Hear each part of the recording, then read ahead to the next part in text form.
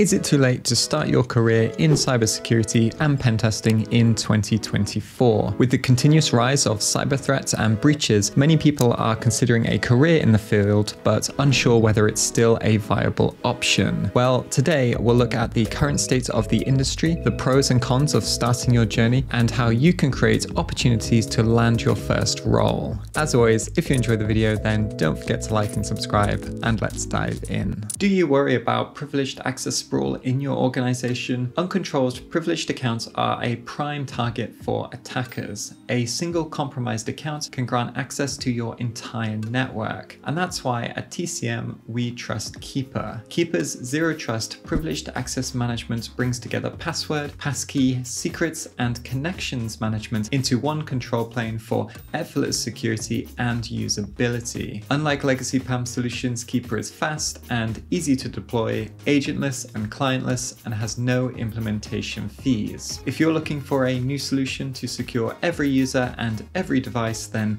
check out keeper.io/TCM to schedule a quick demo with their awesome team.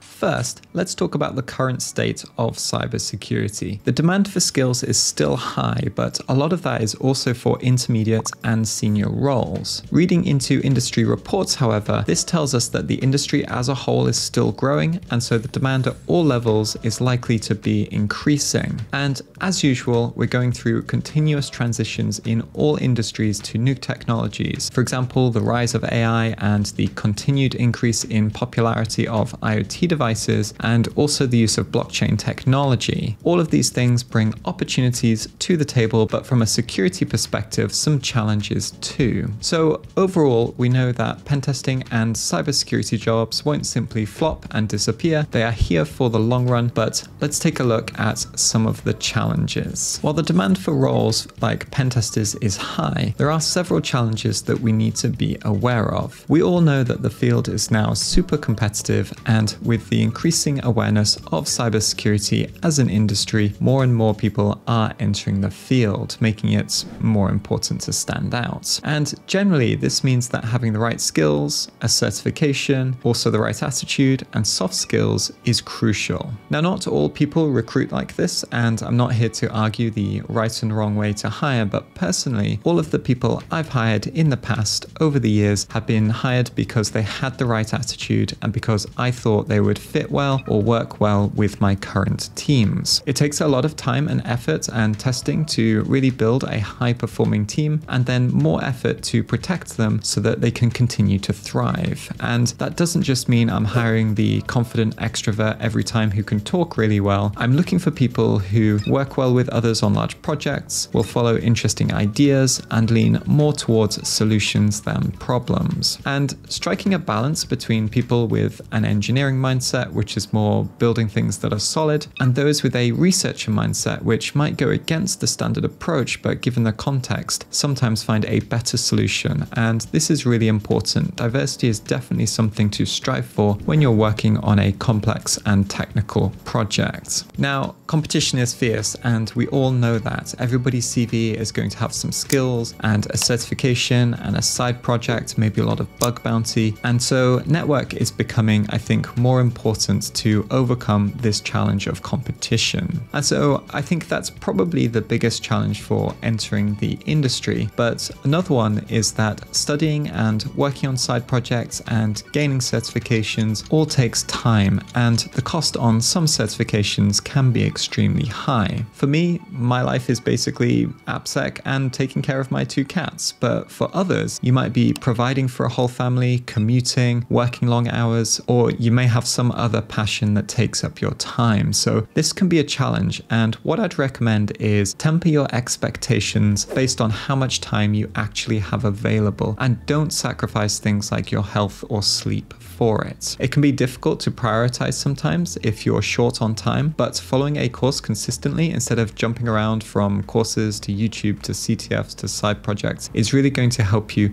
make the most out of your time if you don't have much of it. So now let's explore explore how we might be able to create opportunities to land our first role. And the first one that we're going to talk about is the internal transfer. Many companies support their staff in terms of their skill development, and expressing an interest in working with a specific team or joining a project can be a great way to transition into a cybersecurity role. At many of my previous jobs, I've had people from other teams shadow myself and my team and eventually join us. And occasionally the other way around too. I've had team members that have decided that they wanted to go in a slightly different direction with their career, and so they went off and did that. So even if to begin with it's just shadowing a team for an hour a week or sitting in on a project planning meeting, putting yourself on the scene and getting to know the security team is essential in laying down the groundwork for when an opportunity does come up. And sometimes this alone can grow into an opportunity itself. In a similar vein, we have networking, and this can look very different from person to person, but if there are meetups or events nearby, then you should definitely go to them. And personally, I like to go to the OWASP meetups here in London, and I'm not actually very good at talking to people that I don't know, and my conversations are at first usually pretty awkward, but somehow I always end up having a good time. And now that I know some of the other regulars that go, it's easy to catch up with them and also meet people as part of a familiar group.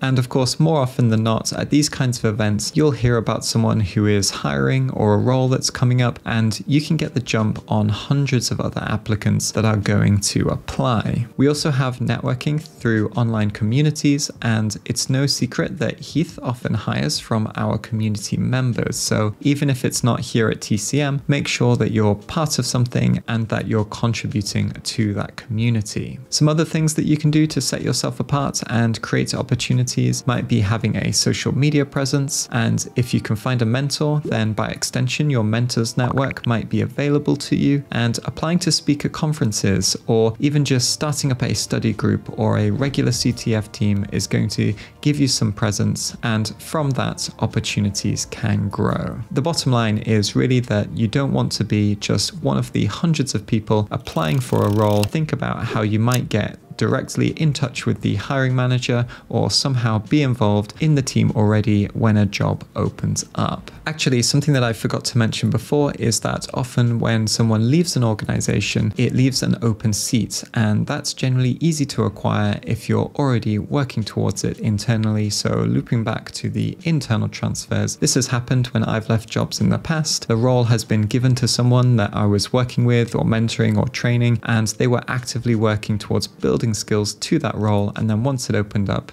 the organization just put them in it. So the easiest way, I think, to get your foot in the door.